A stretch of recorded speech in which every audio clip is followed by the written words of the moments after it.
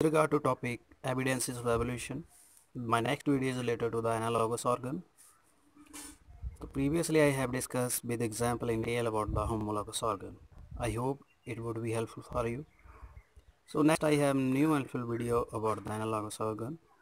So analogous organ have the same function but they have different embryonic region. Let's try to talk about with example such as the wings of insect and birds.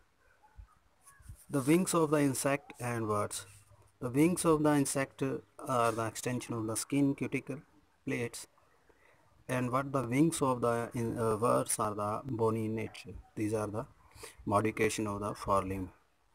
So they look like similar in function, help in flying, but they have different reason and development. So they represent the analogous organ. Next example is the grasping mechanism of the praying mantis and the human. Praying mantis and human grasp the food in similar way, roll up the food particle, food bolus, and engulf it, but they are different in the embryonic life, different in the classification.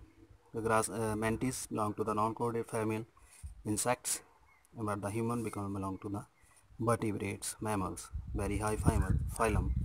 These are the analogy also. Next we have the cephalopodate and vertebrate eye.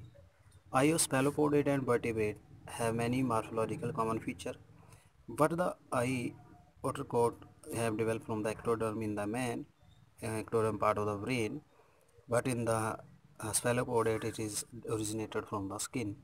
It also represents the analogy. Next we have the fusiform body of the various aquatic animals such as the elasmobranchus, extinct reptile, whale, the mammal, shark, the fish, penguin, the bird. You can see from the diagram they have similar fusiform body helping in their flying. It also represents the analogy, but they have the different reason and evolutionary status.